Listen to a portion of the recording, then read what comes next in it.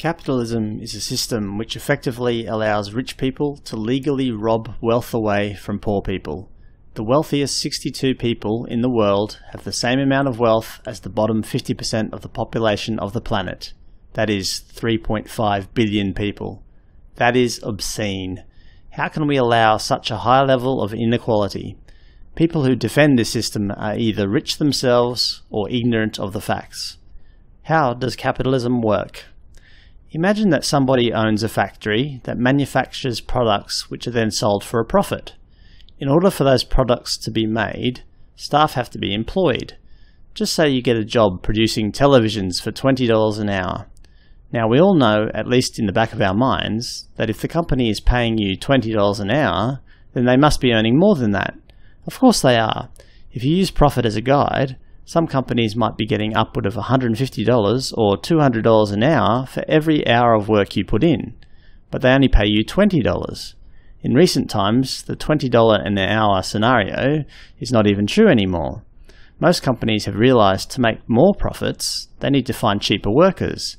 They do this by offshoring, that is, moving their factories overseas where labor costs are low. This has resulted in many Western countries losing most of their manufacturing industry. The manufacturing industry in Australia in the 1960s made up about 25% of the country's gross domestic product. Now it is less than 10%. This chart shows the fall in Australian manufacturing profits in recent years. The problem with capitalism is if other companies offshore their production, then you must offshore your production too. If you don't, you'll probably be undercut and lose market share. It's a vicious circle that ultimately leads to companies racing to the bottom, that is, who can find the cheapest labour. Externalities. Externalities, as the name suggests, are external costs or benefits that affect a third party who did not choose to be affected. One common example is pollution. If you go to any big city in China, you'll soon be breathing in the fresh scent of capitalism.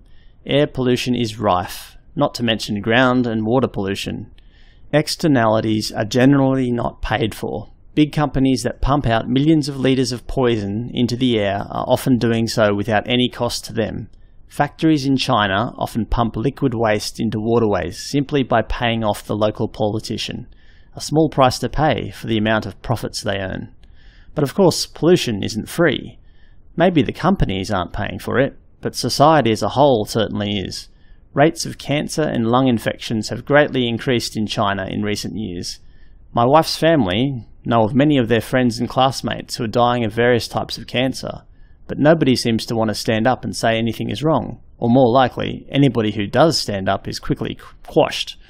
The rise of the Chinese economy is seen as more important than any individual's health. These externalities don't just affect developing countries like China. Even in my home country, the heavily rules-regulated Australia, coal miners have been coming out with black lung, a potentially fatal disease with no known cure. Children in the small mining city of Mount Isa have been found to have elevated levels of lead in their little bodies, just another price to pay to keep capitalism going. Another negative externality is overfishing. This is an example of a shared common resource that is abused by many parties until all parties are adversely affected. Overfishing might temporarily give a company increased profits, but ultimately will lead to a collapse of the industry. This is known as the tragedy of the commons. Other examples include human overpopulation, deforestation, and antibiotic resistance. Excuses. Many people, especially rich people, will fight for capitalism tooth and nail. Here are some of the commonly used excuses. I earned my money. This argument suggests that rich people worked hard for their money, and therefore shows that capitalism works. If they can become millionaires, then anybody can. But this couldn't be further from the truth. A farmer in Africa probably works as hard as any Wall Street stockbroker, but barely has enough money to support his family. He will probably never have the opportunity to leave the farm, let alone start a successful IT company. In recent years, many rich people could be classified as rentiers. That is, they earn a lot of their money just by owning property, factories, and companies. Rentiers do not actually contribute anything to society. They literally sit back and reap the profits. It doesn't require any work except by having lots of money and choosing where to invest. Some company owners may have never even stepped inside their factories. They probably don't even care what happens there as long as they keep getting an income. To say that these people are somehow earning their money is a blatant lie. They are abusing the people who do the actual work and robbing the profits created by their employees. Just look at any CEO salary in Australia or the US. Multi-million-dollar salaries that are hundreds of times larger than the average wage. Exploitation at its best. Poor people are lazy. A common myth is that poor people are poor because they don't know how to work hard. It's entirely rubbish and constantly regurgitated by rich people so they can defend their wealth. Inequality breeds resentment. If poor people see rich people driving around in expensive cars and eating expensive foods, they will eventually become angry and overthrow the people who exploit them. It's not good for society, despite the feelings of the wealthy. Efficiency. It's often said that capitalism is extremely efficient. That is, if something is not of any value to anyone, it simply will not be produced, as there is no profit involved. This means only things of value are produced in large numbers, efficiently and cheaply. While somewhat true, markets generally don't behave this way. Look at Microsoft Windows, for example. For quite a long time, Microsoft had a monopoly on the PC operating system market. You literally could not buy a PC without Windows being pre-installed. Because they had a monopoly, they overcharged. To actually produce a Windows CD is extremely cheap. But of course, they didn't want to just get by. They wanted to make huge profits, and they did.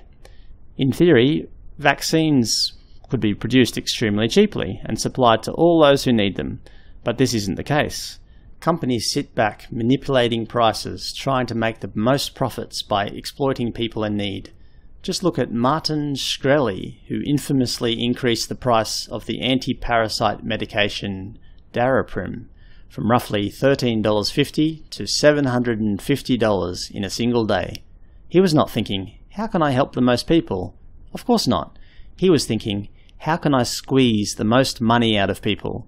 That is capitalism in a nutshell. Exploitation. Alternatives. The obvious alternative to capitalism is socialism. That is, where people own the means of production. Just imagine if you owned a company with 400 others in your town. You all worked on the floor, boxing fresh local produce and shipping it around the country. Not only do you own part of the company, you work there too, as do your friends and family.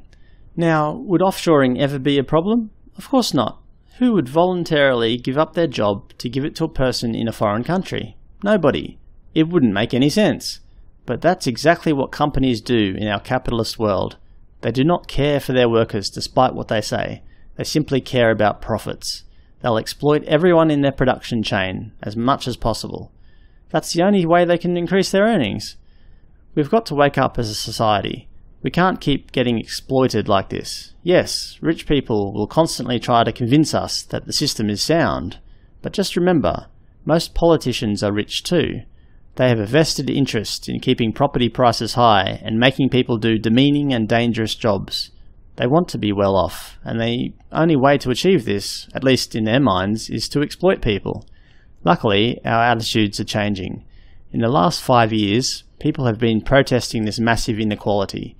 There is only one outcome for capitalism: to die. And it will.